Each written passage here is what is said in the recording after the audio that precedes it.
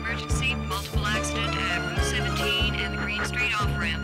Chopper, Cisco, this is William Harris. Looks worse than we thought.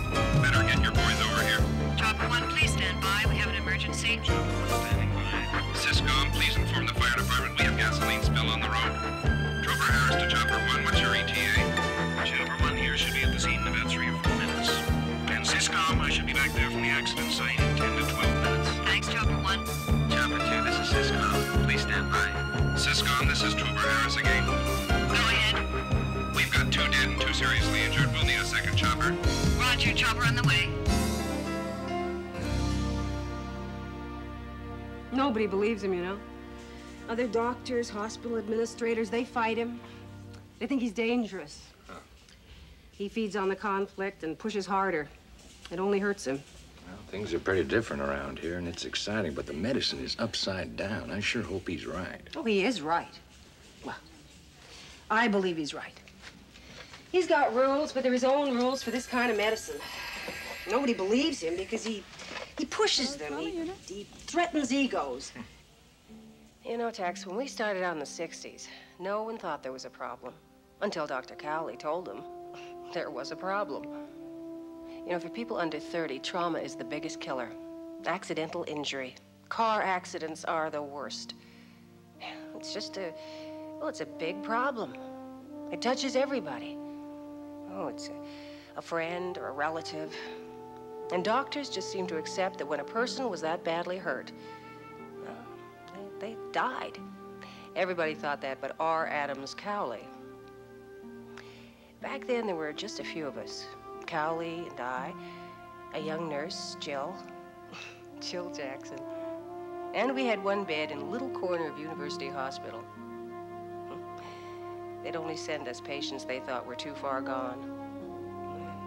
They called us the death lab. But Dr. Cowley had an unorthodox philosophy. People shouldn't die. Well, of course they shouldn't die, but they do. No, I mean it.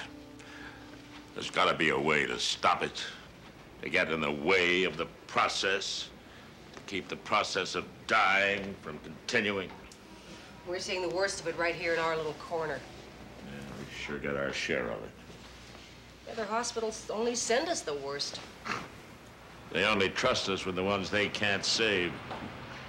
No wonder they call us the death lab. Okay, Bob, that's it. Okay, take it away. Okay, a bit more. Take it away. Get ready to go.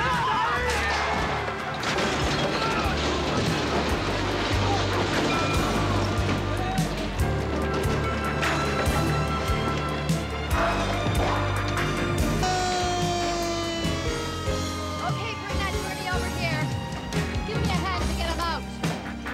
What happened? Construction accident. How many have we got? 2 here and more on the way. We picked him up at the site. He was face down under a ton of bricks. They said he fell 5 stories. Looks like chest and possible head injury. I'll go tell emergency. Wait, get him inside. Wait. Okay. Tell him we need more help out here. Give it a hand to get this guy out. Hey, his neck might be broken. Get a hold of it, that's it. Yeah. Put some traction on that neck. Hold it steady till we get the stretcher. I got it.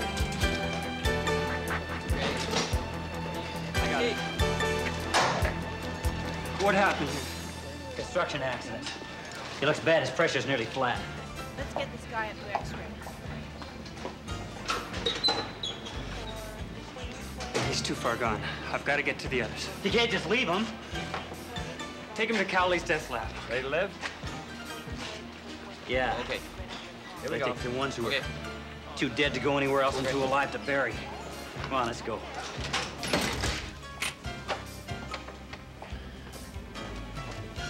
Vital signs. Pressure is just about flat. Peripheral pulse is very weak. You know, every time someone came into that lab, it was a new challenge to us. You see, we had to fight to prove that we could keep trauma victims alive. That we could do what nobody else could do. Uh-oh. Good chance the liver's lacerated. All right, prep him in the OR. Send a blood sample up to hematology right away. And wait for a cross-match. Thanks, Dr. McCall. I'm happy you're helping. Dr. Cowley, I cannot assist you in a... Look! He's got no blood pressure. We've got no anesthesiologist. Now, either you help, or he dies.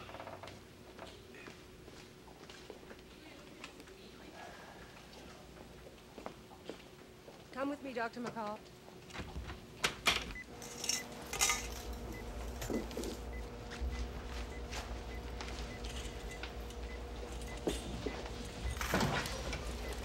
His name? John Grady, white male, parent age 32. What have we got? Multiple fractures. Tibia, femur, flailed chest, upper vertebrae, skull. Probably no neurological trauma. Puncture wounds in the lower abdomen, lots of them. He must have fallen on something sharp. Gotta be internal trauma, bleeding. And I'm ready to go in, Dr. McCall. Is that the total diagnosis? I don't know if the man's allergic to anything. That's battlefield medicine. We have no choice, because otherwise he'll surely die. Well, all right. Patient is sedated, but he's not very stable. Here we go, John Grady. Best we know how. You stay with us, you hear?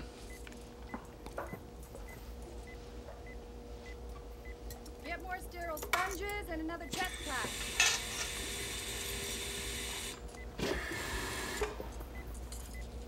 Check the hematology and find out if we're going to get cross-match blood this month or next month. Coming down.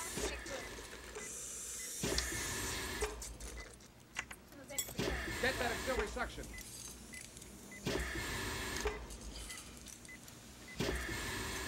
Well, come on, he's still losing blood. Pressure's down again. He's on the edge.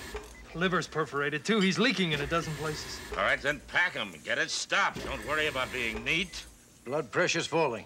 Will you get him packed? Doctor, I've only got 2 hands. Here, give me some room. Wait a minute. You don't have the experience yet. Now back off!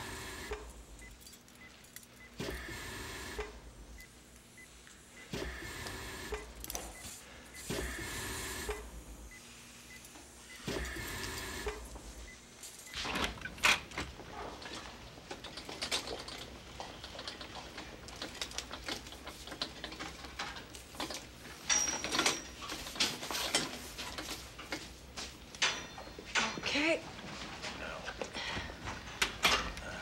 Lift and down.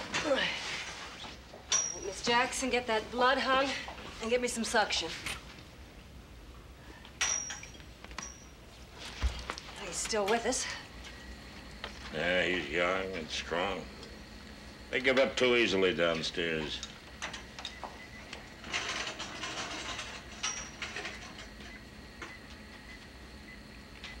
All we gotta do now is keep you alive, Grady. We will.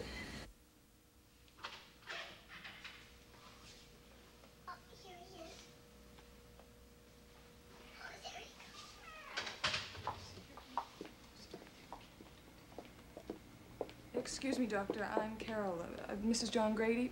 We've been here waiting to hear news about my husband for quite some time. I'm sorry. I'm not a doctor. I'm the hospital administrator. Well, maybe you can tell us what's happening to my son. All they told us is they're operating on him. They sent us up here. Where are we? Well, it's a special unit. I'm sure he's getting the best of care. Mrs. Grady? Yes? I'm Dr. Cowley. How is he? Well, he's stable now. Maybe a few days before he's out of the woods. We're having him monitored. Somebody's going to be sitting beside him and looking at him at all times. So why don't you go home, and we'll call you just as soon as something... Oh, I'll wait here.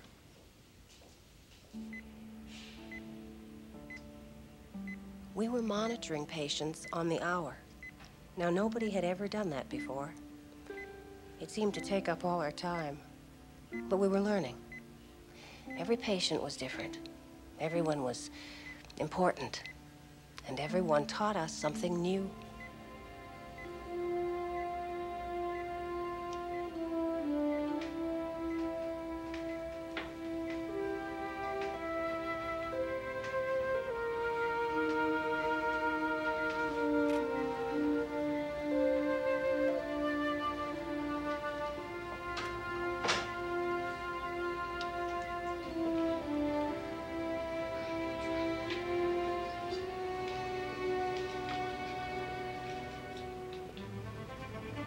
Dr. Colley, it doesn't look good.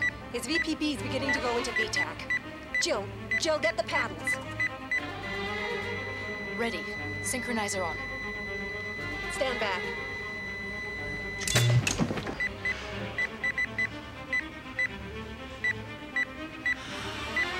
$1,000, $2,000, $3,000, $4,000, $5,000.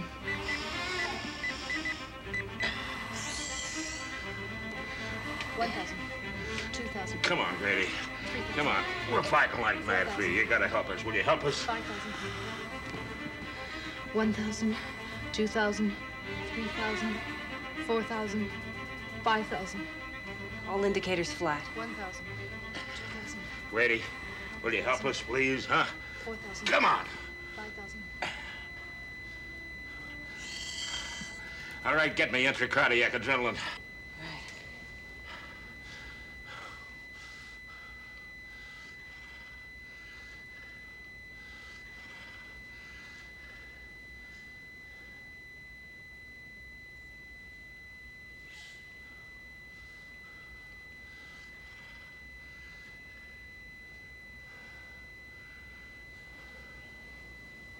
No pressure.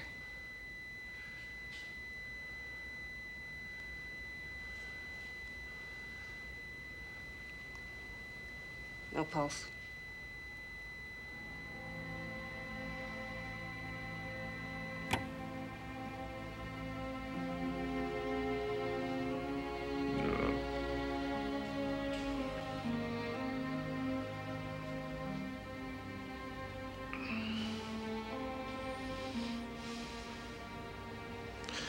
All right, pronounce him dead. 7:14.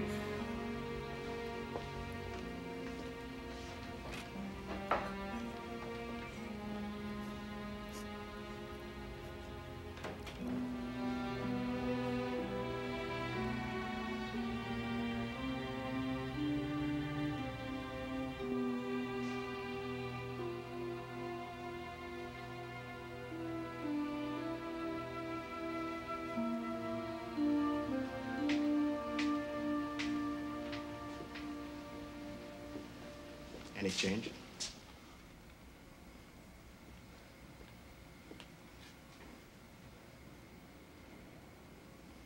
Here's Dr. Colley. Is he all right? Here.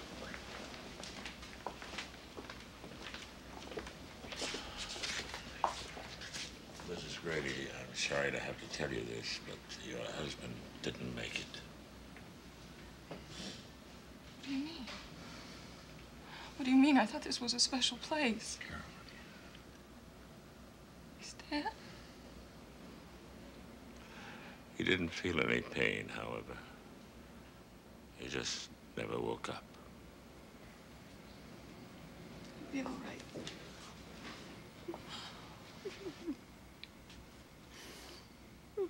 Mrs. Grady, I can assure you that everything humanly possible was done. Dr. Colley is one of the finest cardiac surgeons in the country. Your husband was given the best medical care possible. The best.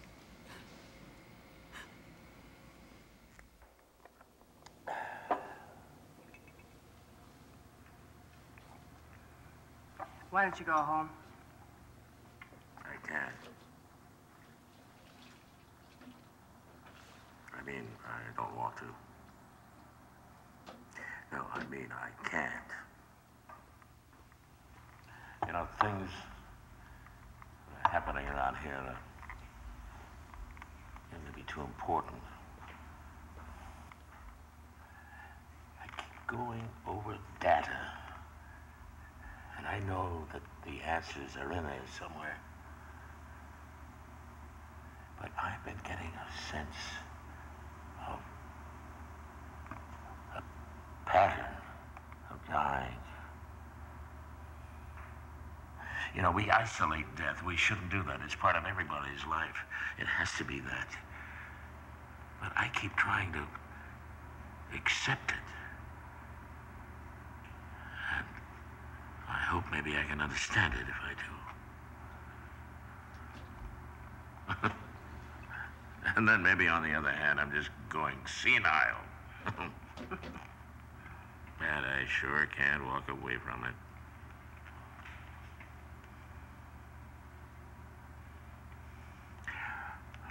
Liz,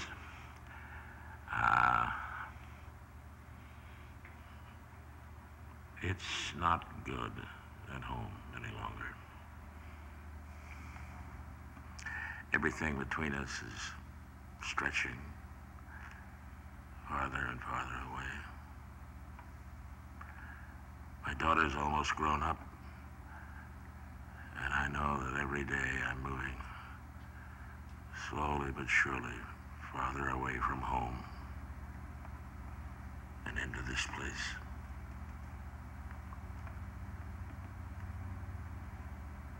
Does that make me... what? You're a great man, Cowley. Great? Come on. Look, I don't know about your marriage. I'm sorry about it. But I do know that what's being accomplished here is great. Everything possible was not done. It took nearly 2 hours to get the man there, and when he arrived, I did not have the people I needed. Ari, what are you talking about? Dr. Cowley, I want to And then I had to go find my own anesthesiologist. There's always one on call. On call? There's another delay I don't need. And I'm short of nurses and assisting surgeons who are still in training. Hey, just hold on. You're promising, my friend, but you haven't had enough practice yet. I fought to get this unit so we could learn something, not to just repeat the mistakes of history. Ari, I'll see that you get some help with the supplies, all right? And an anesthesiologist on staff on duty. Do you know what that would cost? Money! You know what it would save? Lives. That is a cheap shot.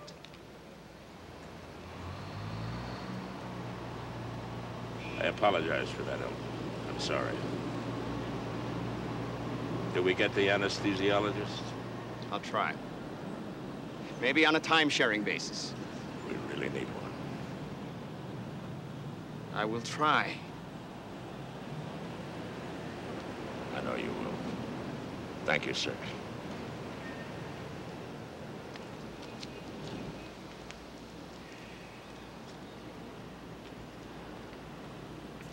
That was quite a performance.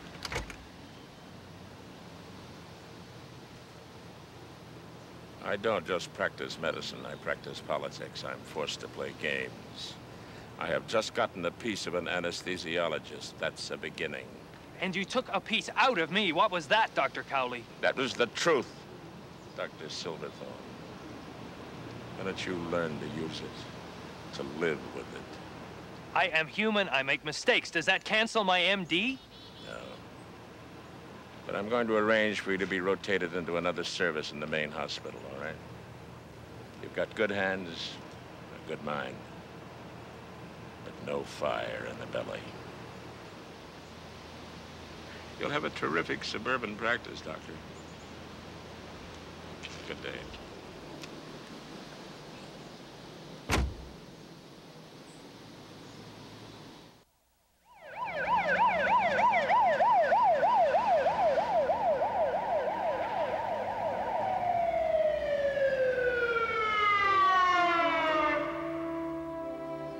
Well, it took us 6 more years to get our own building. Well, we were still part of the university hospital, but we started to hire more staff and build a team. And that's when you ran into him for the first time. Shock. Think of it as a pause in the act of dying. That's what I tell people. You think people die from accidents or heart attacks, but they really don't. Not directly. All right, you want some of this? I'm trying to cut down. You sure? All right.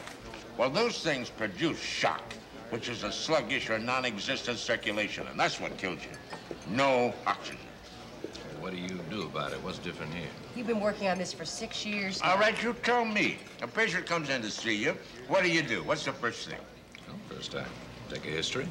I see. You say, won't you sit down, sir? And you sit in your chair and you smile at him, and then you say very quietly and very slowly, have you ever had a heart attack, sir? Are you a diabetic? Is there cancer in your family? That's right. And then what? Then I examine him. Which prompts more questions. Where did that scar come from? Does that hurt? Have you always had those bumps? All right, now the history and the examination are done with. Then what do? I make a diagnosis. And then you can start to treat. Is that right? Except by then, our kind of patient is dead. We've got to get to them fast. Get inside them and ask questions later. Now, can't that be malpractice? Not when we keep him alive, Doctor. Trauma admission in 1 minute.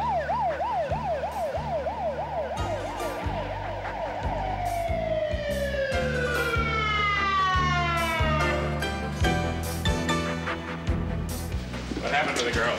She's got head injuries, fractured right radius, left humerus clavicle, probably the right femur, and she's got abdominal injuries.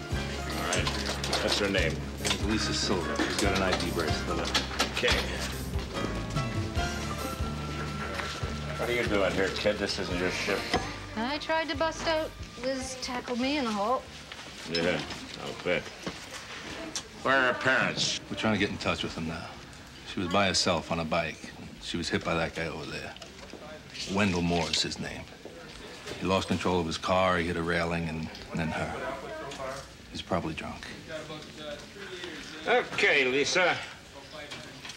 I think maybe we got a couple of broken bones. And maybe a little trouble with the tummy. I don't think she can hear you, Doc. Oh, she can hear me all right. She's unconscious, but deep down in it, she can hear every word I say. Catch on me.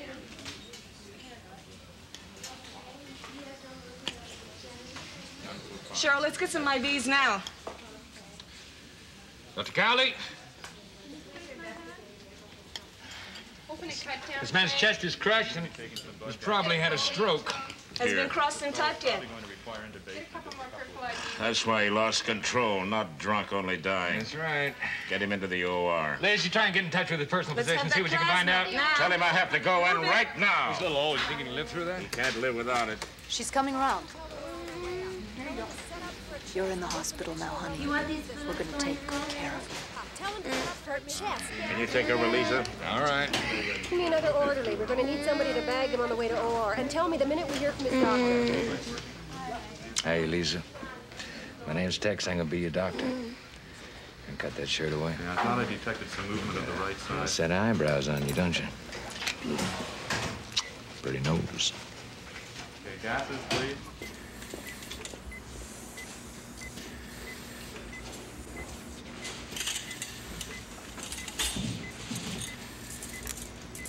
The pressure is 80/50. Hey, we'd better get neurology up here as soon as we can to check him over. Look at that, Miguel. The tissue is poor. The lung has really been ripped up by that rib. Yeah, that part of the lung has almost been destroyed. And it's going to be a long night, ladies and gentlemen. The odds become very long with somebody this old. And I had a date. What's the matter, Dr. Aruba? Won't she wait for you? Of course she will, Liz. The only question is with who? Pick up.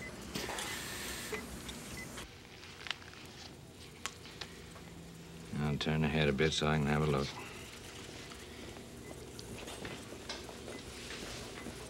Healthy tissue, young bones. Won't even be a scar. On her face, at least. Hope they can patch up a bicycle as good. I could ask that trooper to bring it in for you. I saw the way he gave you the once-over. I'm sure he'd do a favor for you and bring it in. I don't date cops. They're always in too much of a hurry. I would just concentrate on Lisa. She's a little young for this debate. Stay cool, honey. Let's see what's going on in that belly. Jill, the parents have arrived. They're waiting in the family service area for you, Doctor. Lisa is sedated right now, so why don't you two go home, get some rest yourself, and you can see her in the critical care recovery unit in the morning. Will there be, scars? No, not on her face. She'll be fine. She did real well. She's a sweetie. Thank you, Doctor. Oh, please. Excuse me, Doctor. I'm Wendell Moore's sister. They notified me that he was in an accident. Yeah, want to sit down? Let me get this out of your way. Is it, Mrs.? Miss. Well, he has suffered a stroke, ma'am, and that is what caused the accident. He's in surgery right now, and it is pretty serious. I understand, Doctor. Thank you.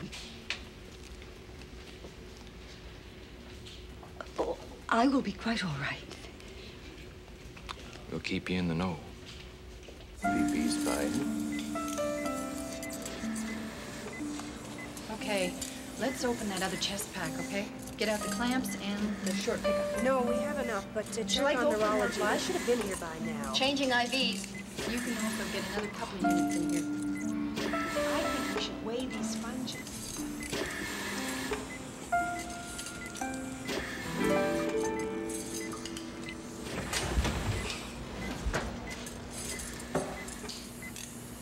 Yes?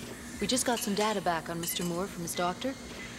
It seems that Mr. Moore has had a recent stroke, and his doctor indicated it would be risky to operate. He's 70 years old. Pressure's 95 over 70 and he's stable. 70 years old and tough as a boot, aren't you, sir? And indicated or not, here we are. Now, tie that off, will you, Miguel? Got it? High risk, high reward. Mr. Moore, I think you've made it. Close him up, huh? Thank you. When they brought Lisa in, they said she was in shock. I'm sure the doctors have taken care of that, Mr. Silver. But my wife, she's had quite a shock, too, with all this happening. Of course. But you see, it isn't the same thing. Your wife has had an emotional shock, a psychological jolt. Lisa has had a physical shock to her system. What does that mean? Let me try to explain to you and your wife. We're dealing with people in terrible pain. Oh, it's tough to live with every day. It's, well, it consumes you. There's no home life. Do you know how many doctors here are divorced? So we all look for a release. Cowley paints, collects cars, builds model airplanes. Jill Jackson, well, Jill leads a pretty fast life outside of the hospital. But we fight the fatigue and the tension. Some of us better than others. How's everything going in there? Fine. Lisa gonna be okay? Who? Lisa, the little girl. Yeah, she's gonna make it. Great, great. It's a great place you got here. How do you like your new premises? What? New building. How do you like it? Fine.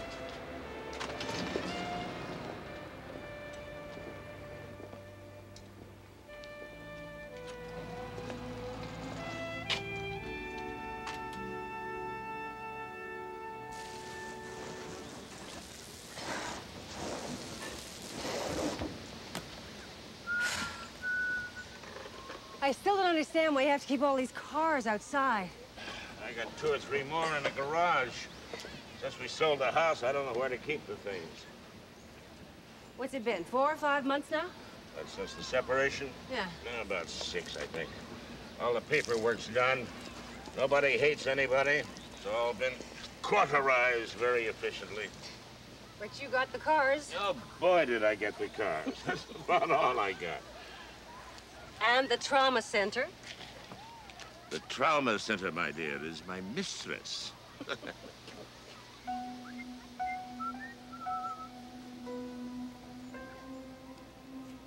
Jill?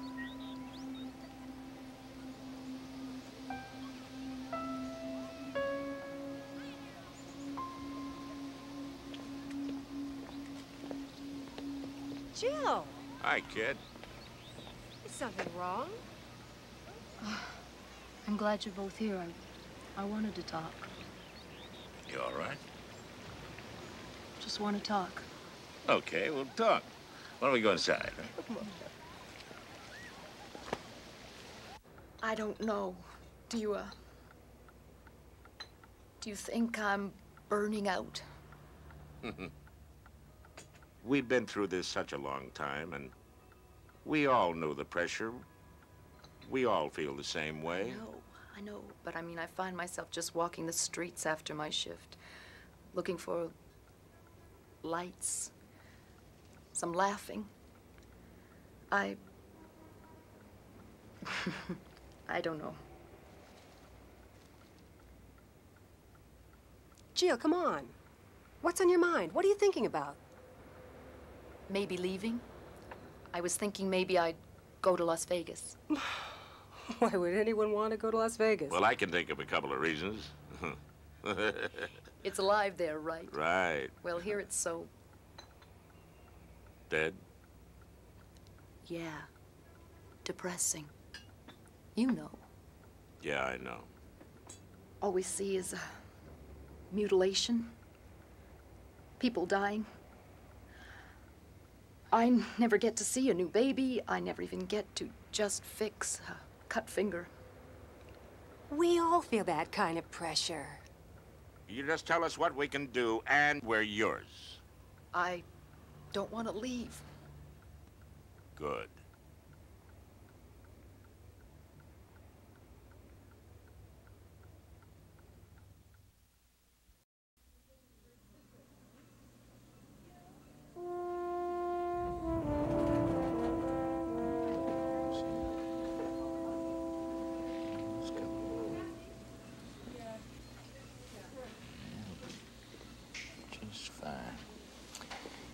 Lisa, I know you can't speak, so listen up.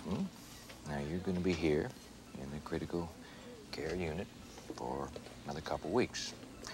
And then some physical therapy. Sorry, doctor, it's time for Lisa's I bath. haven't finished yet, nurse. Now, Lisa, I'm not going to lie to you. You are going to have to work at that therapy. But if you do, you'll be able to play sports and dance, everything you want.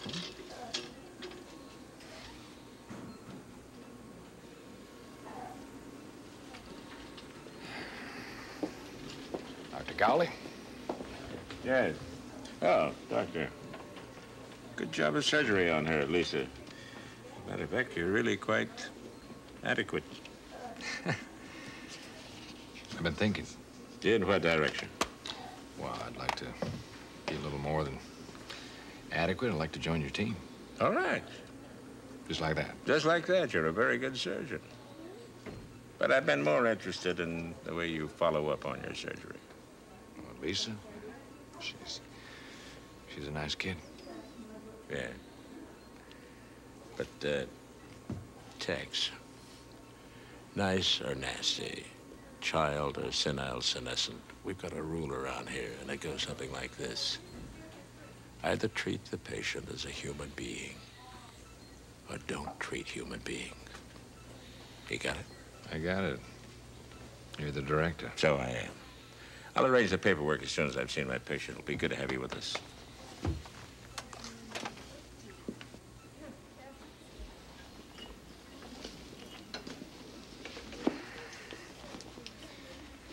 I forgot to count your toes. Excuse me, doctor. Lisa hasn't had her bath yet, nor has she had her medication, which means no visitors. What are you talking about, nurse? She's my patient. I performed the surgery on her. This is a critical care unit, doctor. Lisa Silver is my responsibility now. Now, who do you think you are? Andrea Davidson. And who's your superior? I am. Can I have a word with you, please? Look, let's get something straight. I don't want you talking to the nurses like that. Like what? Look, Tex, I'm sorry, but I forgot to tell you about rule number 2, which is that nurses are to be treated as professionals. You know, equally. And equally, yes. Thank you very much. Now, you're the thoracic surgeon. Diagnosis, procedure, total authority in the OR, right? But when the patient comes up here and Andy takes over, you both work as a team, right? Since when do nurses make medical decisions? Every nurse I know makes a dozen a day. That's right. I agree with that. As a matter of fact, I call them little doctors. They are not little doctors. They're nurses. Doctors don't know how to nurse. Doctors determine medication and treatment. But every patient who comes to CCRU is assigned a primary nurse who is responsible for the care of that patient for as long as they are here. Right. Yes, sir. I mean, yes, ma'am. Davidson's responsible here. Davidson's responsible here. I'm sorry, I didn't mean to start a war. Excuse me. CCRU. Hello, Mrs. Silver. It's Sandy. Well, why don't you say hello to her? No, she can't speak to you yet, but she can hear every word you say. Uh-huh. Oh, hold on. It's Lisa's mother. Would you like to do the honors? Yes, ma'am.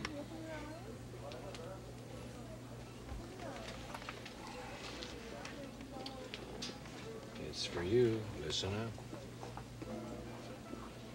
Hello, Lisa. How are you? Are they taking good care of you, honey? Both Daddy and I love you very much. We miss you. Well, we know one reason for unnecessary death after major surgery. Shock lung. You know, it drives me crazy when we can't oxygenate a patient and he drowns in his own fluids. Because of inefficient ventilators to breathe for the patient, huh? Yes, exactly. I mean, we have to use this piece of cheap medical machinery. I mean, that's what I've got to work with. How would you like to use a hacksaw instead of a scalpel?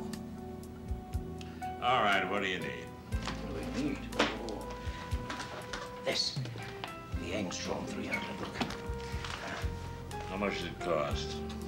Look, it's called the Engstrom. It's a beautiful piece of work. Look at that. Oh. How much? With that, we really could do things. How much? So there are not very many of those around. You know? How much? Beautiful thing, isn't it? How much? Well, it's How much? It's a little over 6,000. Look at what. How much? Well, to be exact, it's 8,000. Mm-hmm.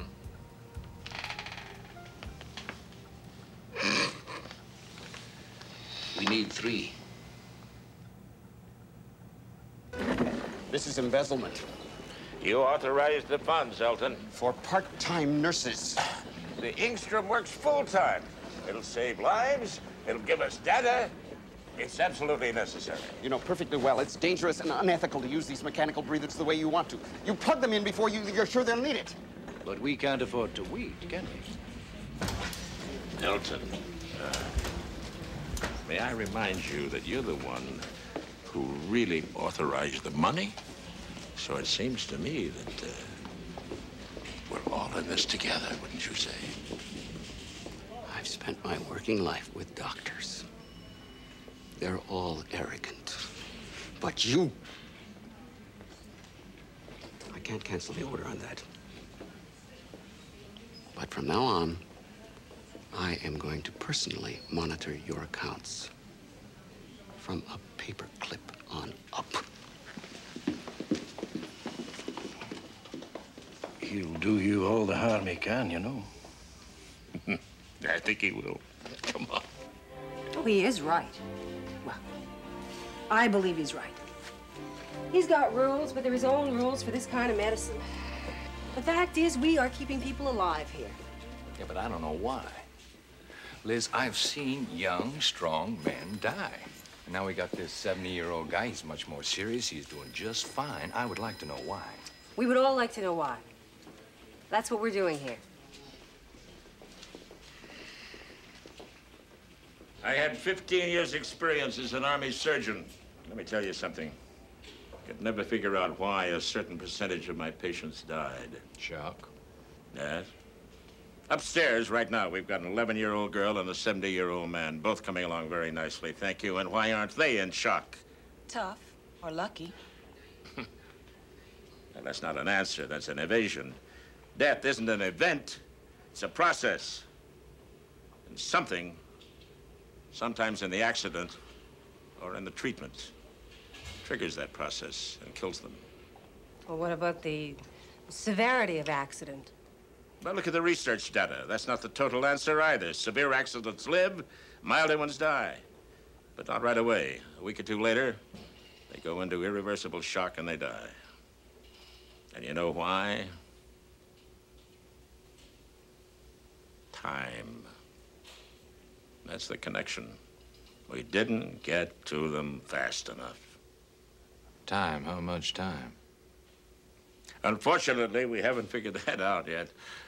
But we do know the shorter amount of time, the better. So what do we do about it? To start with, we've got a good group here. But we have to develop it Where's into Jill? a really fine, crack team with a system that works almost perfectly. So that we're totally ready. So that no patient ever has to wait for treatment. We've got to get patients in the right amount of time to the right place with the right people. And then we have a chance to give them a chance. Sorry about the foul-up, Doc. Foul-up, you know his name? Dave Ryerson. He's on the junior high football team. Took a bad fall on the pilot that rammed into the bench. They took him to the university clinic. What? Yeah, later, half an hour before somebody noticed he had cracked ribs and hemothorax. Yeah, his chest full of fluid. Let's get him in the OR. Then we took him to Memorial Hospital. Boy, that Memorial emergency is a total joke. They got one intern on duty. They got no staff. They got no trade. What did they do when they saw him? Panic? Just about, Doc, and sent us right on over here. Poor kid's had a complete tour. Well, he's young and he's strong. Maybe he'll get lucky. Thanks. You guys don't waste much time here, do you?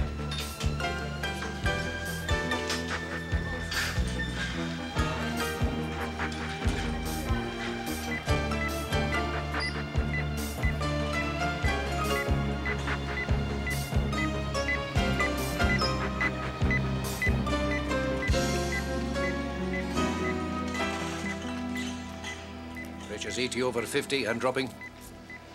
He's been bleeding internally for hours. Talk about shock. You want more gauze? How's he doing? Still dropping. Snap.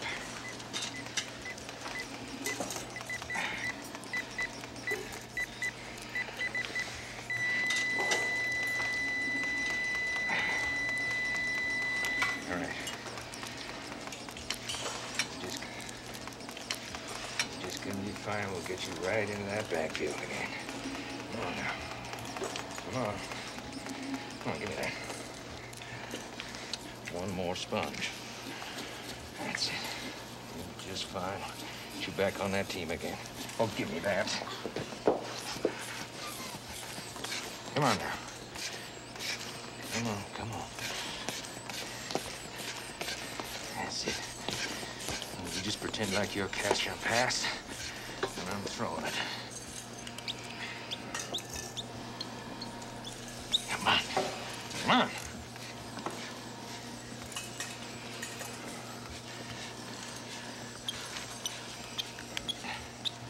Come on. Come on. All right, stop it. Just give me a chance. Give me a few more minutes. I can bring him back. He's young. No, Tex, he's dead.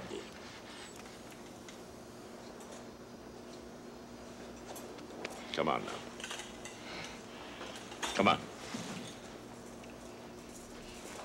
Watch it.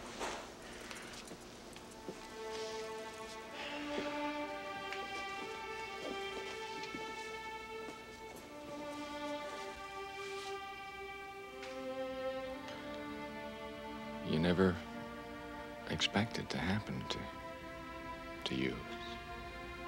It's pretty hard to believe. No, but he was fine. This morning when he went to school. He died very quickly. I don't think he felt any pain. But why couldn't you do something? I've heard about this place. You're supposed to save him. I wish I had the answer. I'm sorry. No, I never should have let him play football. It's my fault.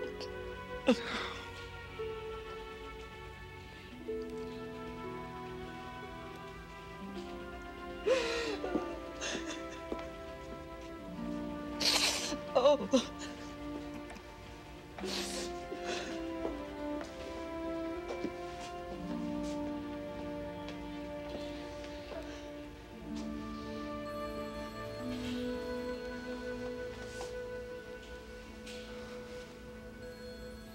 What can you do for me, Sarah? I feel just as bad as she does. You can lean on me too, Doctor. That's why I'm here.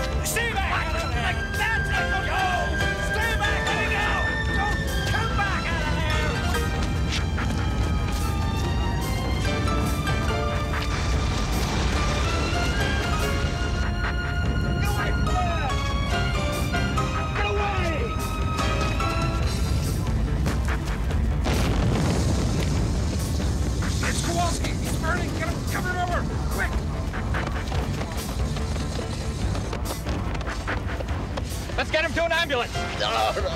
Get me to the trauma clinic. That's halfway across the state. Get me there. Billy, get a copter. Is there a police chopper nearby? We got an emergency. Kowalski's been hurt bad.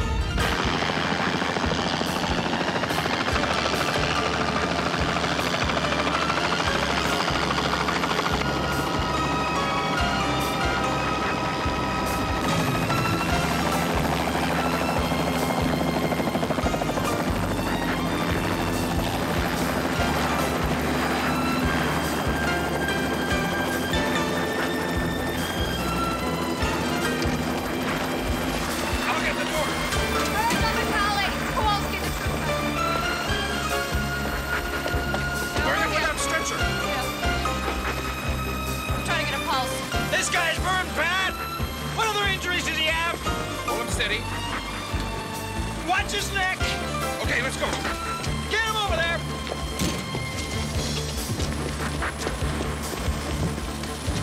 What happened to him? A gas line break. Got burned and busted up pretty bad. How long ago? More than 10, 12 minutes. Check the police headquarters. Find out what his blood type is. Okay, I'll get on it.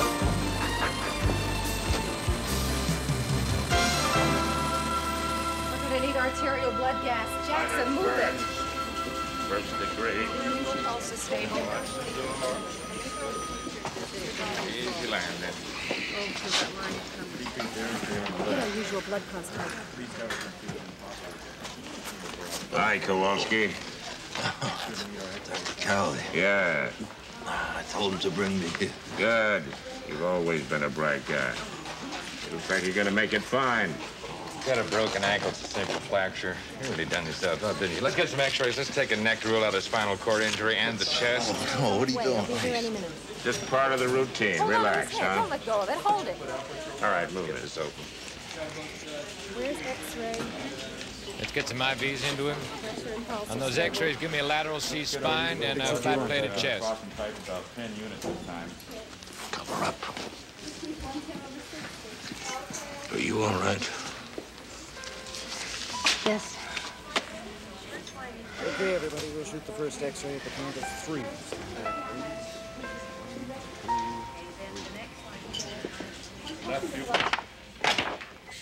Well, now, you passed that mini lap with flying colors.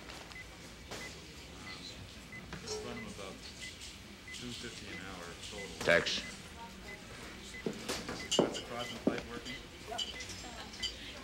Oh, my God. What's the matter? It looks like a torn aorta. Give me 5 IV Valium. What is it? What's wrong? Gene, your aorta, that's the largest artery coming out of your heart. It was torn when you hit, but it can be repaired in surgery. So you're gonna be all right. I'm gonna do the job myself. You trust me, don't you? Okay. Jill? Where's Jill? Yes, it is. What is it you want, Elton?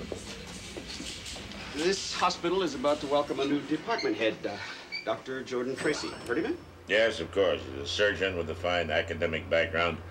I understand he wants to head up a major hospital. Oh, he's not going to head our university hospital. Not yet. Just chief of surgery. As you know, the trauma center is part of the surgery department. And that puts him in complete charge of it. And of you.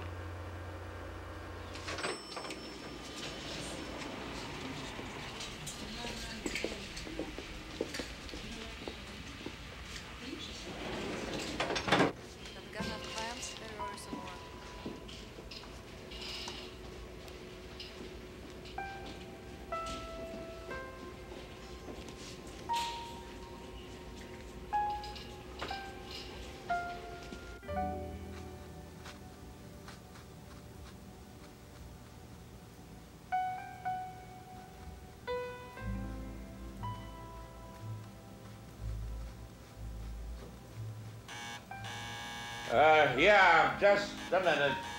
Hold up. Just a minute. Ah, hi, come in. Hi. What's the matter? I'm worried about Jill. Oh? Somebody saw her yesterday. Yeah? But she didn't come into work today. Well, did you phone her apartment? There was no answer. Well, I better admit to you that I've been very worried about her myself. You know, the last 4 or 5 days, I've been getting reports that she's been absolutely weird. Yeah, I know. Look, why don't you come over to her apartment with me? You mean right now? Yeah, I just feel like something's wrong. Yeah, sure, why not? You got your card?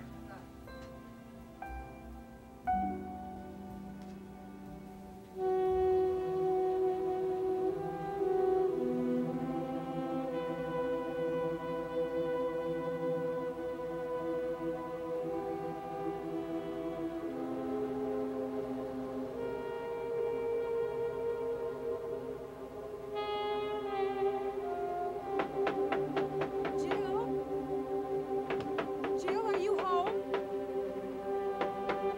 Jill? Jill, let us in. Hey, Jill!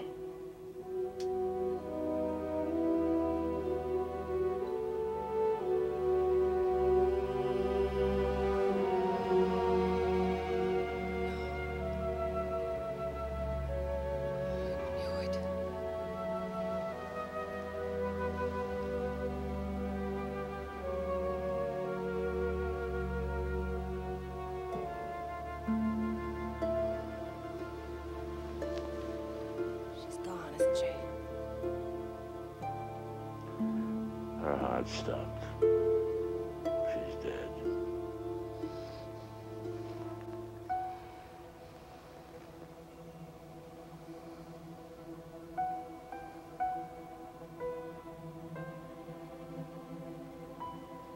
Hey, kid. You know something? You're very special.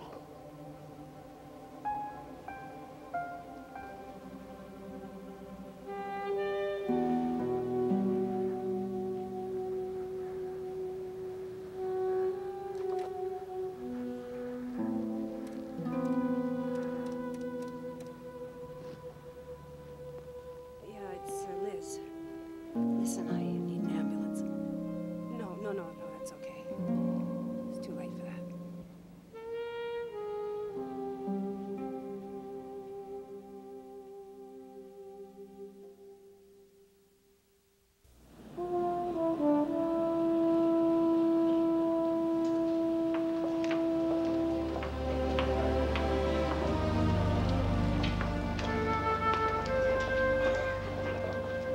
I've heard of you, Dr. Cowley. As a matter of fact, you didn't need to use Sergeant Kowalski's name to get in to see me. Well, I don't like to take chances. Neither do I. So we're both in the wrong profession. Right. Thank you. How can I help you? What do you know about the trauma center? Very little. But my men think your operation is good, and they handle a lot of the violent accidents in this state, so I trust their judgment. I'm sorry to have to tell you, sir, but they're wrong. Oh? Our operation is only fair. It could be a lot better. Gene Kowalski is alive because he was brought into us in minutes by helicopter. So? So, together, Superintendent, you and I, we can help to save a lot of lives. Oh, I see where you're going. But we only have 2 choppers and no free time. How would you like 2 more? A lot. A lot. But how? I've got a federal grant and some clout. Now, you have political access and a lot of clout. I'm suggesting a beneficial partnership. You get 2 more choppers. We get to place trained paramedics on all of them. That's all? And we get absolute priority in medical emergencies.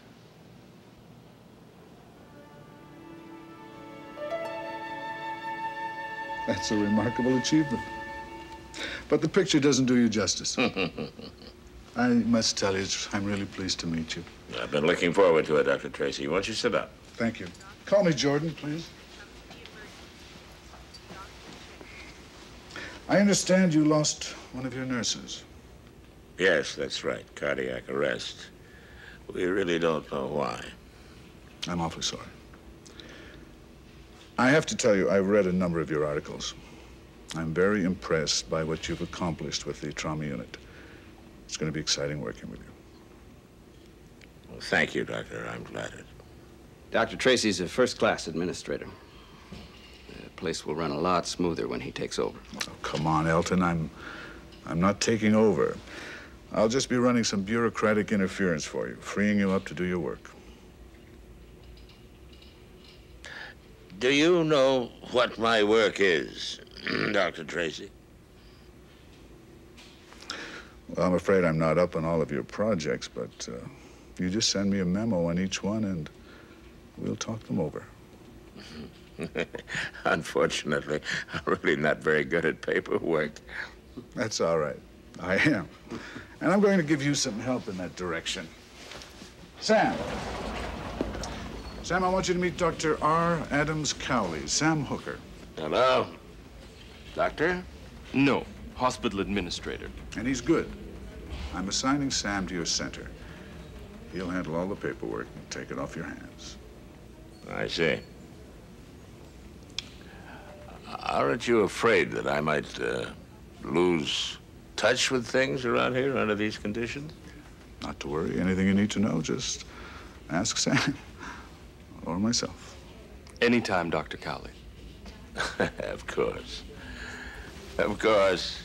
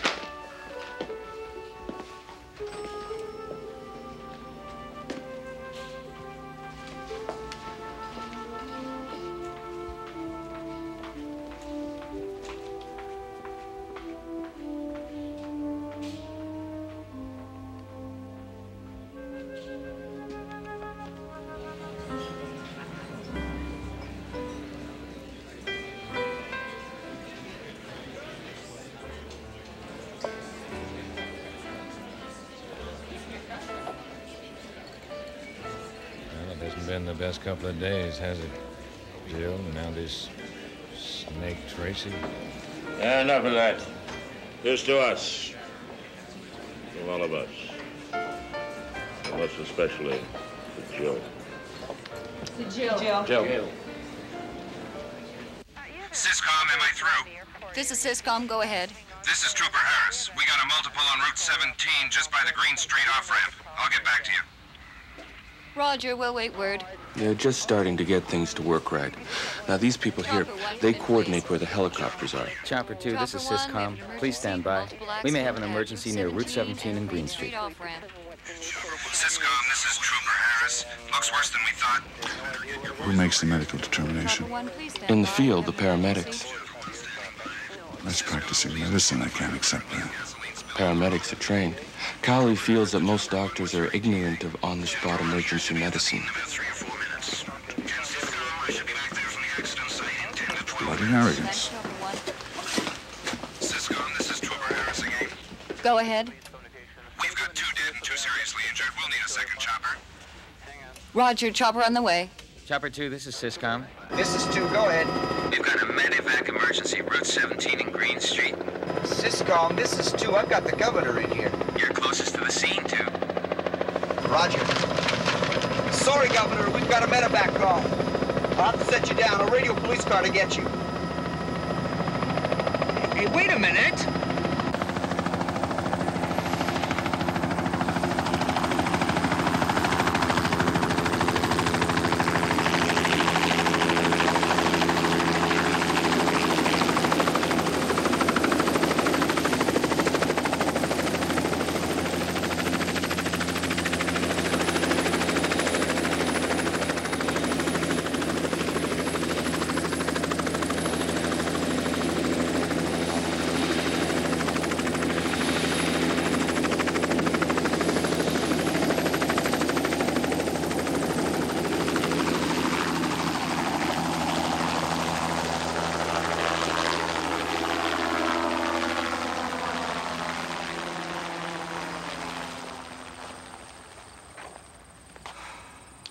What's a medevac? I don't know.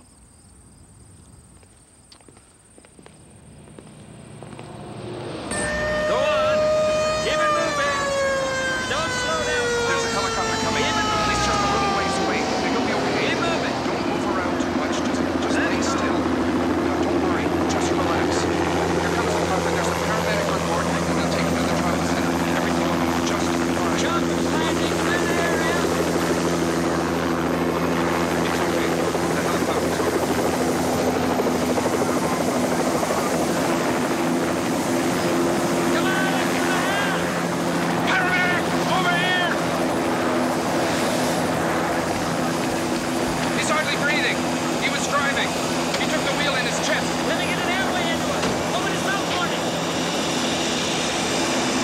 Doctor or paramedic? Paramedic. I'm a doctor. What are you doing? Inserting an airway. Dr. McCall helped design these. That's enough. What are you... Doctor, please, it's not a regular airway. I told you. I don't know who Dr. McCall is, but I know it has to go deeper into the trachea. And don't you tell me Hey, look, it doesn't go down that way. Look, he's not breathing at all. His lips are turning blue.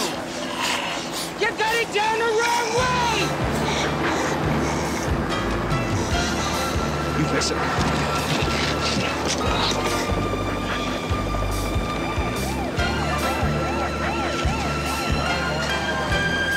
Send a couple more ambulances.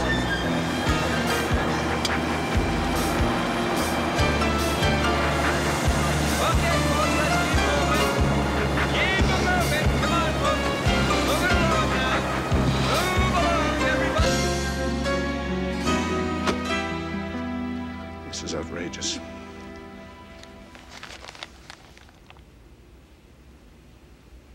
Yes, I agree. It's outrageous. We're not talking the same language, Doctor. How dare you make a charge like this, opening us up for a lawsuit? Because it's the truth. People are dying because of ignorance and incompetence and a pathetic attempt to practice trauma medicine. Sir, you try and understand that you cannot make accusations about other doctors like this. In the field, paramedics know what to do. Doctors don't have that training. The doctor was dead wrong. That is not the point! You can't do it in the papers! I already have.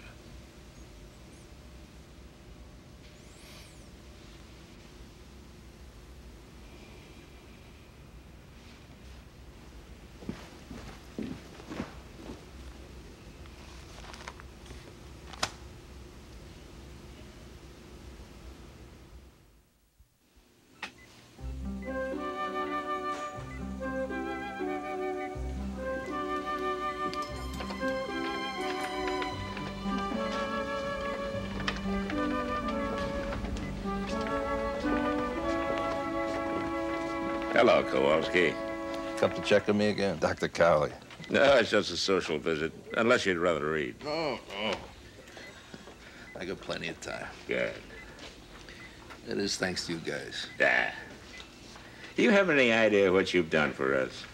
What are you talking about? The helicopter. You're the one who gave us the idea. That's right, I gave you the idea. You sure did. You know, I think you're right. I think I'm getting smarter. No doubt about that. Absolutely. Kowalski. Kowalski.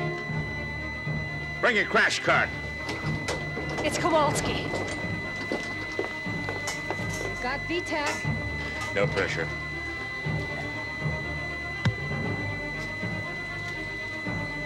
Lidocaine.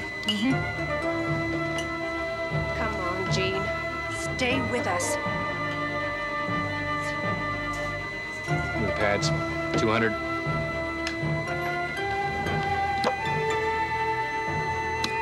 Synchronized. Staying clear.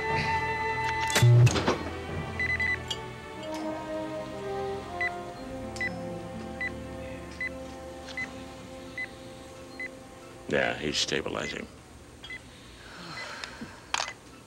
Well, I usually handle these crises all by myself. Nice to have such distinguished company.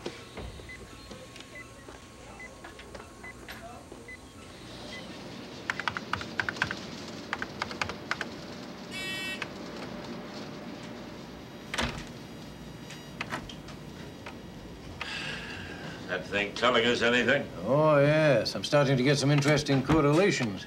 I'm going back. You remember Lisa Silvers and Wendell Moore? Yeah, sure, I remember. What was the name of that young kid the one Tex got so upset about?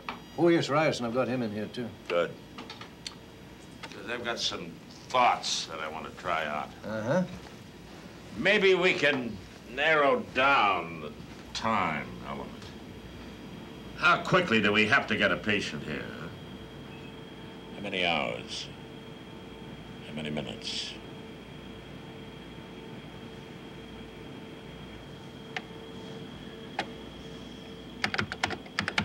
Okay. I'm setting it up to correlate the mortality rate with the length of time before treatment. Exactly. The one common factor is severity. They were all pretty badly hurt. Did any of these patients die during surgery? Well, most of them got through that pretty successfully. Thank you, love. All right. Let's start with 12 hours, huh? That's from injury until surgery, right? Right.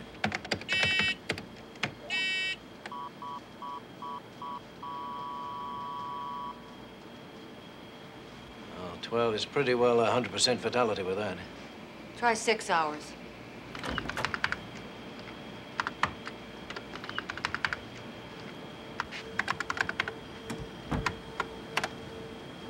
Dr. Cowley, I have to talk to you. Not now, I'm busy. Can't you see that? This is important. What I'm doing is more important. Dr. Cowley, could we talk alone? No! Well, 6 hours isn't it? Try 4 hours. Yeah, try 4. 4 there. The administrator's office has directed me to inform you that Dr. Tracy has brought charges against you.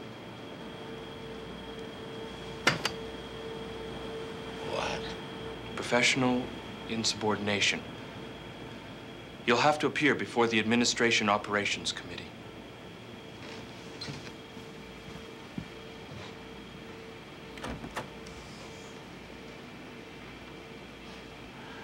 That's crazy. What does Tracy want? You fired from this hospital?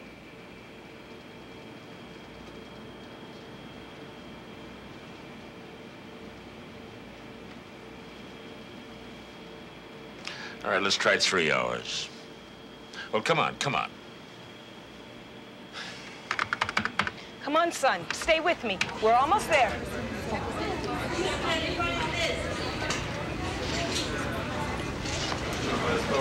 We're taking her down to ICU. She's going to be okay. We're going to need a lot more room in here. There's lots of them coming in. Joe? for this one. Her name's Mary. She tried to bite me. Lucky she didn't. She's in enough trouble after what she did to her husband Porsche. Porsche isn't out of a deluxe VW. Let me up! You know who my husband is. Stop! We're just trying to help you. I know, and it hurts you worse than it hurts me. Just take it easy. I can't. Why can't you leave me alone? We're gonna do a mini lap. Now listen, Mary, I think you've got some internal injuries. Now I'm gonna give you a little injection. It's a local anesthetic. Now, I'm gonna make a small incision in your lower abdomen, find out what's going on in there. Local. If you cut me, I'll sue you. Does anybody talk to this lady's husband? Can't find him. We're still calling. Oh, well, that contusion in the upper left quadrant is probably a ruptured spleen. Now, Mary, we feel it with the bruise in your abdomen and your blood pressure that you probably got some internal bleeding. Now, I need some permission to do that procedure I talked to you about. No. Mary, you know what's going to happen if I don't stop that internal bleeding. Go away.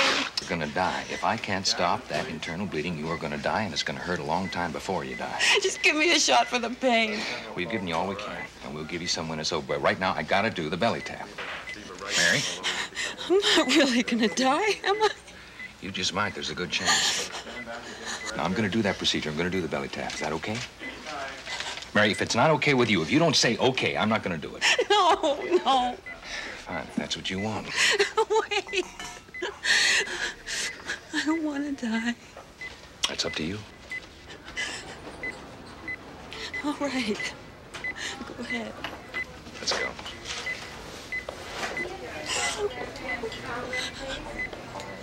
Too much publicity, too many stories about miracle treatments. Now every time anybody gets hurt or think they got hurt, right into shock trauma. Well, we've handled 60% more patients than last year. Doctor, you've hit us with everything from logic to emotion. Well, I deal in both. Oh, we have to deal in reality. Budgets, money. We have to deal with the legislature, and they have to deal with the university hospital. Ah, but you see, there's the problem. There are too many layers. Look, I need to deal directly to operate independently. Look, why don't you come down to shock trauma, see what we're doing? Look us over. We just may do that. We better, so we don't get left on the highway again. Look, I'd like to show you what we've found last night. I'm afraid I'll get my chance. My wife's been taken to shock trauma. Mary? She's stable, but she's in pretty rough shape.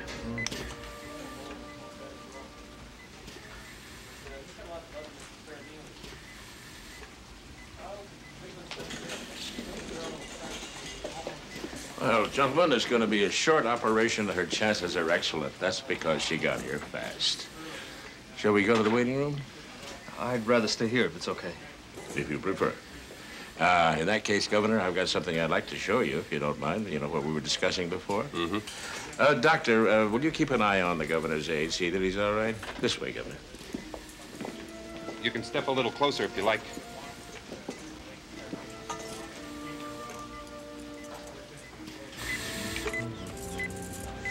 Pressure is still falling.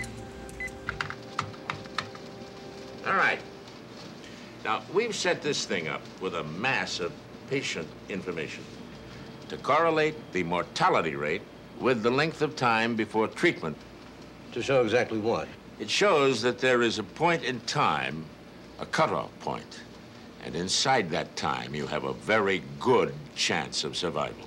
And how long is that time? Well, I'm coming to that. Eventually. Well, I have to put on a little show for you, don't I, Governor? I thought so. Where was I? Well, you were about to tell me how long. Ah, yes. But not quite. Let's start with the premise that death is a process and it's triggered by shock. What does that mean? What that means is that the body cells die. They stop functioning and they die because of lack of oxygen. The kidneys first, and the rest of the body, and finally the brain. The question is, how soon does that happen? Yeah, I get a fetal pulse, assuming that the strongest in the world is from there. You see, we found that people were recovering, but a week, 2 weeks later, they'd develop complications and die. And it became apparent that there was a very clear time limit involved. How long? Death starts when perfusion stops, when the body reacts instinctively, cuts off blood supply to the cells, and without food and oxygen, the cells soon develop an energy crisis and die. Okay, how long? And then I thought back to the Korean War. 24 and I thought hours, to myself, 12 hours? 12 hours, you say? All right, let's try 12 hours. 12 hours. I'm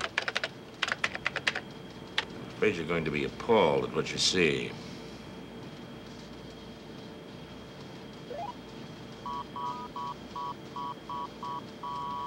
Almost 100% fatal. Let's try a quarter of that time. Let's try 3 hours.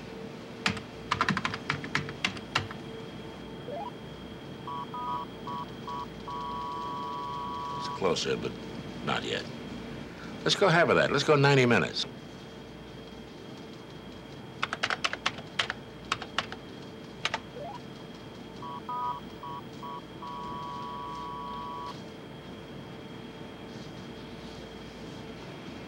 Less than 90 minutes.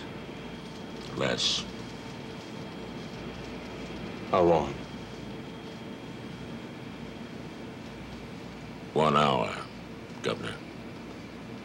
60 minutes.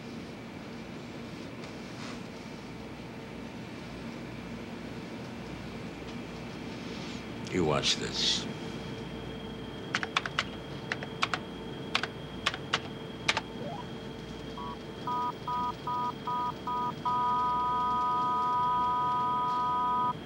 One golden hour, 60 precious minutes.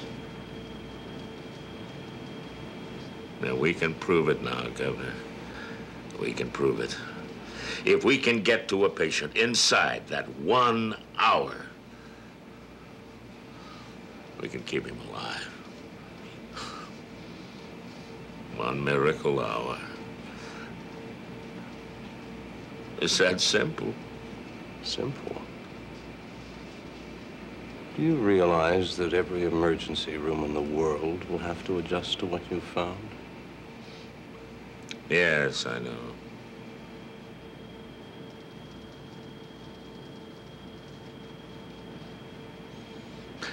Now, Governor, if I had 3 teams of surgeons all working on different parts of the body at once, then do you realize I could...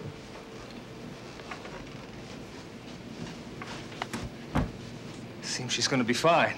Oh, that's great, Tom. They're amazing. They're really amazing in there. Thank you, Doctor. It's been quite an education.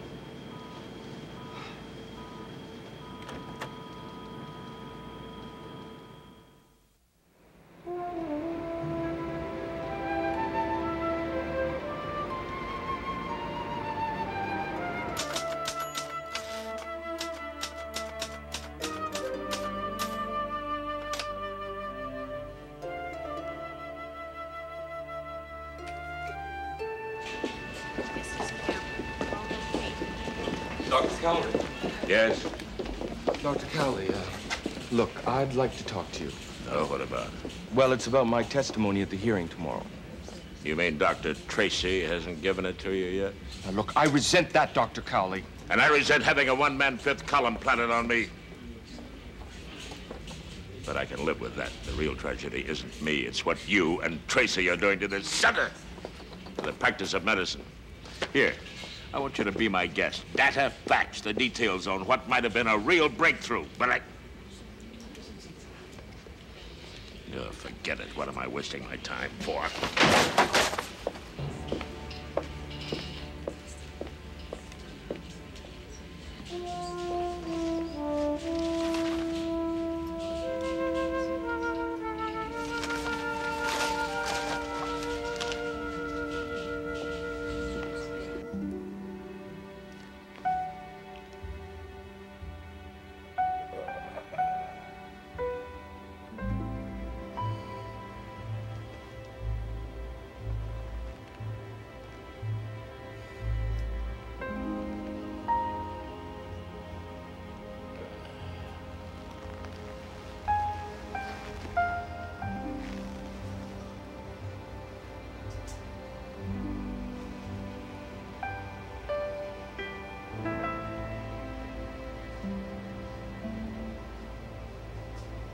I want to make clear that this is an informal hearing, not a trial.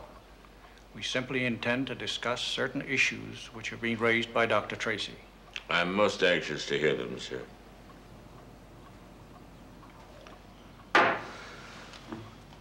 I don't want to be vindictive, gentlemen. Nor do I feel that Dr. Cowley is incompetent. But he is careless. Sometimes very dangerously so. I've been concerned, so I've asked the administrator, Mr. Hooker, to go over the situation. I believe he can give us the facts. Correction, Doctor. I know he can. Mr. Hooker?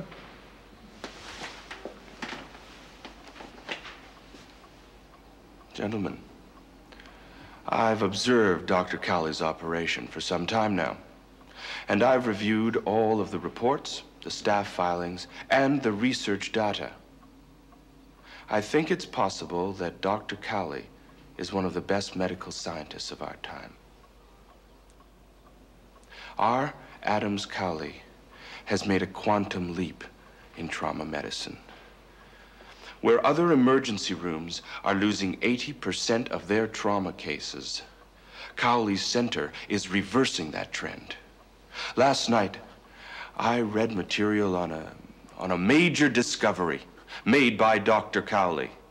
I think it may be one of the most important developments in trauma medicine since the Korean War. But I'll let you gentlemen make up your own minds. As Dr. Cowley suggests, here are the facts.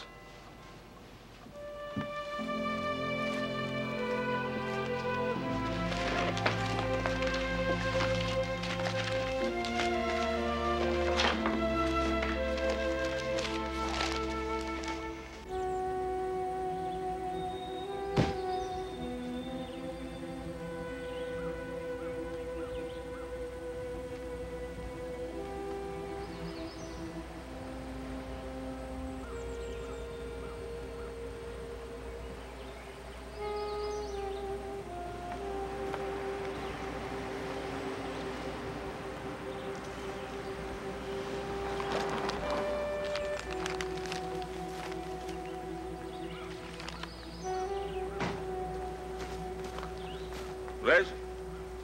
Thought I might find you here. Come here. Look at this. It's sinking.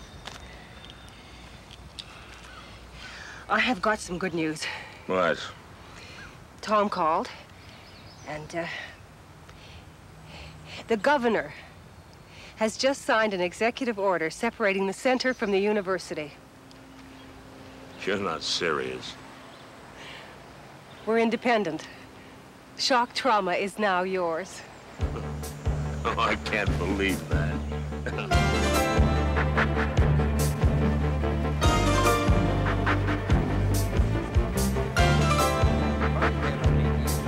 That's exactly why I do this case with Edmonton, Doctor.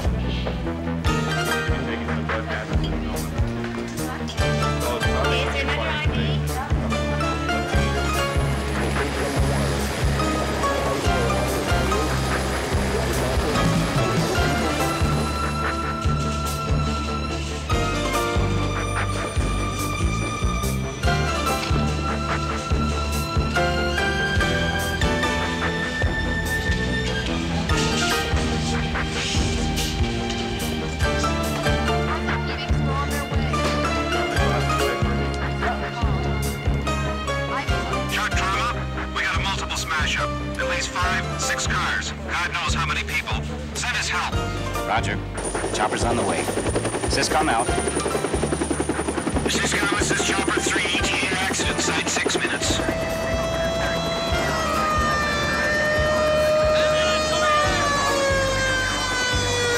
Sonny, you're lucky.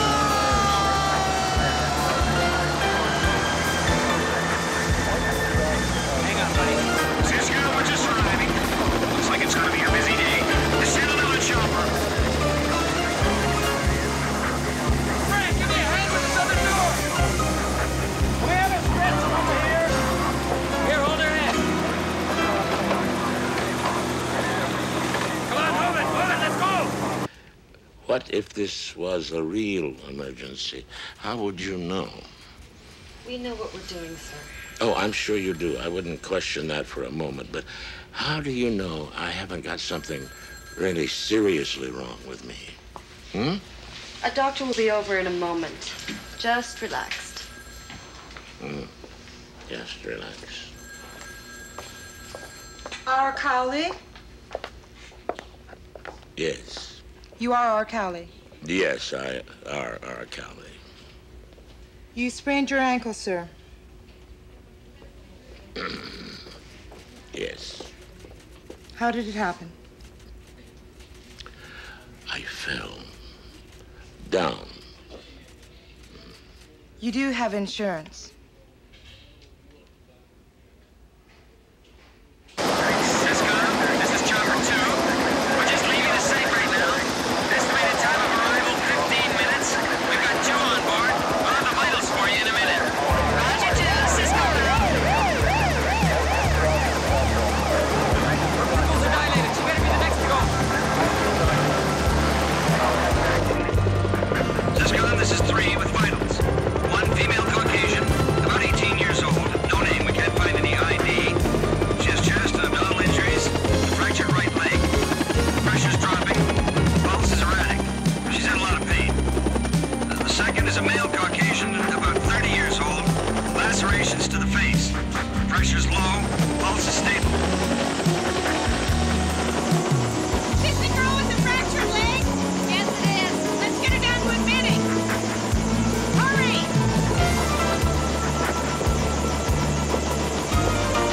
Careful!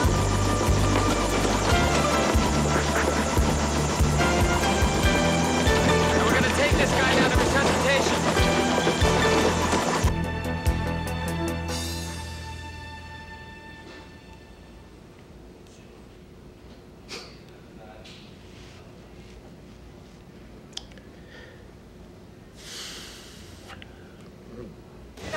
All his signs are stable, but he's lost a lot of blood. We're gonna need some release now. He's gonna have a urinary catheter. It looks like it's gonna be a long day. Yeah, I get a fetal pulse. Anybody got a name on him? Leroy Gaines. And he goes right into the prison wing as soon as he's ready. Hold it. Let me have a look at her. This one with the head injury. 2 legs. Doctor, we can't make an identification on this one. Then we give her a nickname. Angie. What? Angie. That's Angela Barron. She's in my composition class. She's a music major. Angela Barron? I know her. I want a chest tube in and a mini lap. No blood.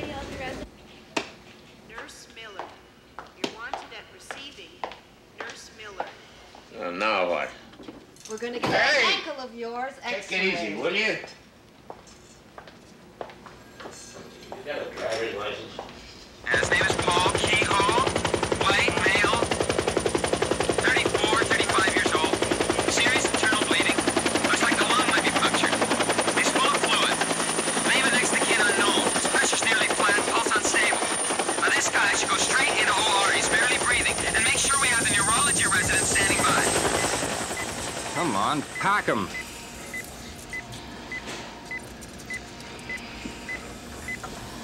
What's happening? Blood pressure's dropping very rapidly. Looks like bled out. Pump some fluid in. Come on, Paul. You gotta help pump this thing too, pal. Let's have some fresh blood in here. I have very little pressure. All right, all right.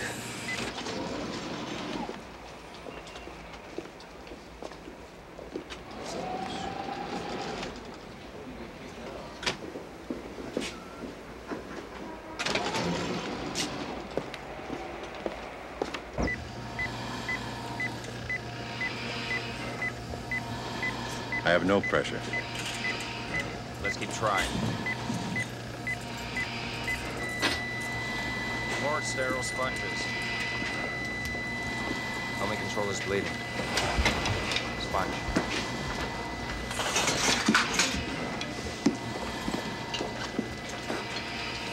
Hang on, Paul.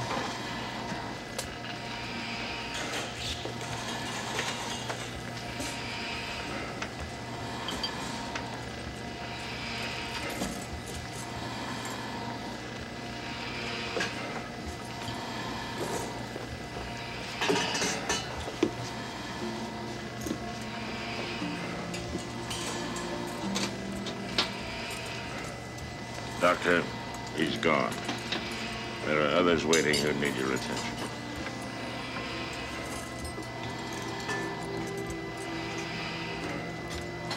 Pulls him up, disconnect. We'll have to leave him here for a while. It's kind of busy outside. Okay. Okay, everybody who's not essential, get down to resuscitation. They just brought 4 more in from the same accident.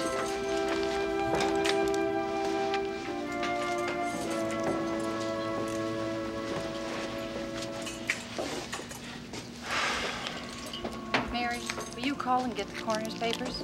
Let's leave it for a while.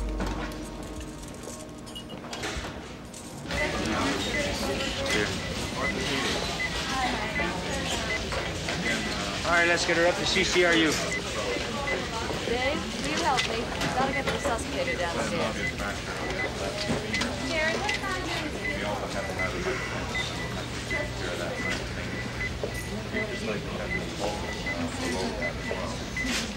Pupils are 5 on the right, 20 came in. 4 on the left reacting sluggish. Okay. I'll do some blood tests. Dr. Cowley. Yes? I have to tell you I'm impressed. I don't believe I heard what you said, sir. I'm impressed. Oh? I'm surprised. I mean it. I don't mean I like you. I'm not surprised. I don't like you at all. You have no concept of cooperation. Your idea of teamwork is everybody does it your way. Only if I'm right, sir. But you're always right, Doctor. Well, you can prove me wrong, Doctor. Be my guest. Out of the way, please, Dr. Cowley. Yes, what is it? Smoke inhalation. All right, I'll go with it.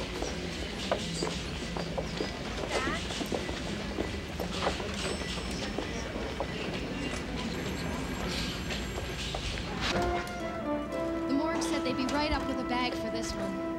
Come on, let's go. Bring the IV with you.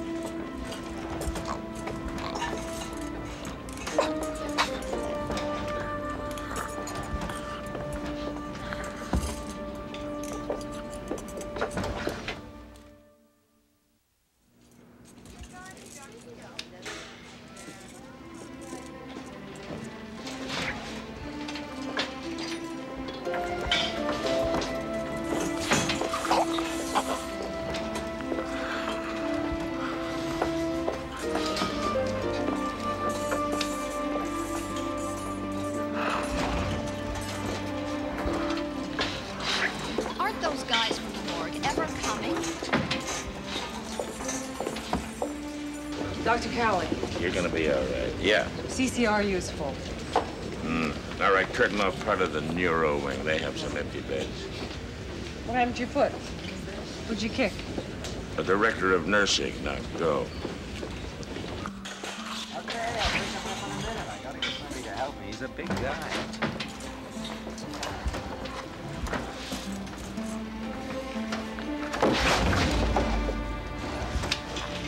Everybody back right now. Come on, move, move.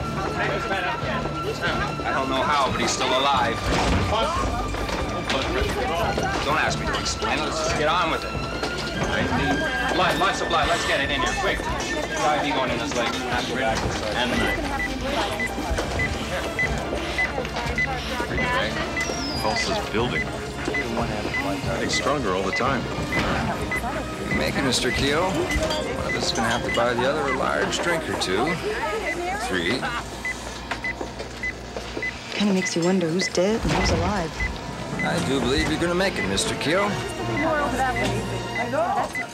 Oh, this is too much. Oh, my God. Oh, my God. Isn't it incredible?